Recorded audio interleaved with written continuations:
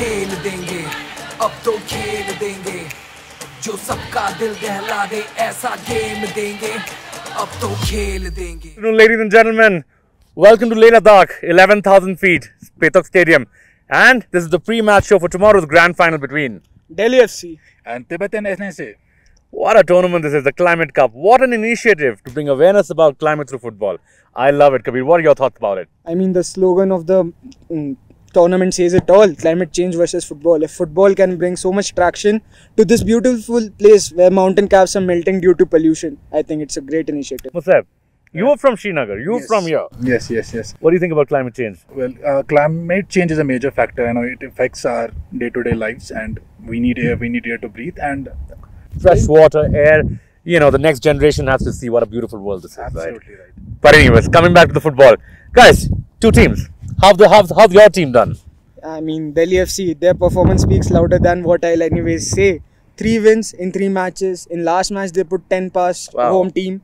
I mean, that requires a firepower. Coming from plains, Delhi is a plain area. Coming from there, acclimatizing at 11,000 feet and then playing 90 minutes of rigorous football.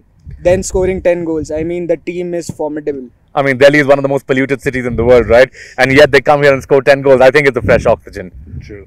What about your team? Oh, well, my team lost the first match, but they have come stronger. They showed their full potential, and they have shown that they are representing Tibet, and the people of Tibet are supporting them, and they are here to win. How's the support been? I heard, I wasn't here for the early part of the tournament. I'm really looking forward to tomorrow's final. How's the support been? I heard a lot of people came in. Yes.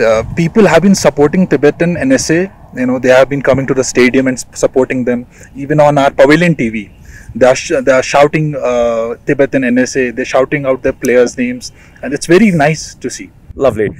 So, how are you going to stop the Delhi juggernaut tomorrow? Well, our team has plans. I think our strikers are doing good. And I have seen the last 2 games, and they have been doing good. And the strikers, the ability to score, because Tibetan NSA is the only team who has been able to score against Delhi in the last match. Though we lost it, but we'll come back strong. Lovely.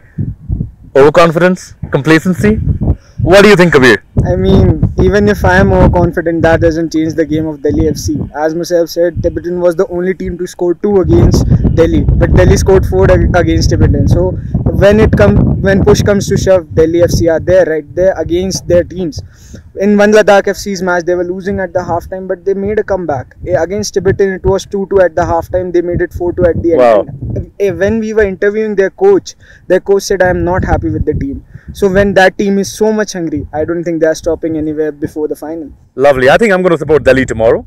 Please don't, Mehak. Please don't. The last time you supported someone, that keeper flunked. Please don't. I think every time I support a team, we all know what happens. We'll find out tomorrow. Why don't you join us live tomorrow? It's a grand final. It's a grand stadium. And it's a grand venue and a grand event. So join us live on Pavilion TV tomorrow. And on that note, 1, 2, 3. Khel denge!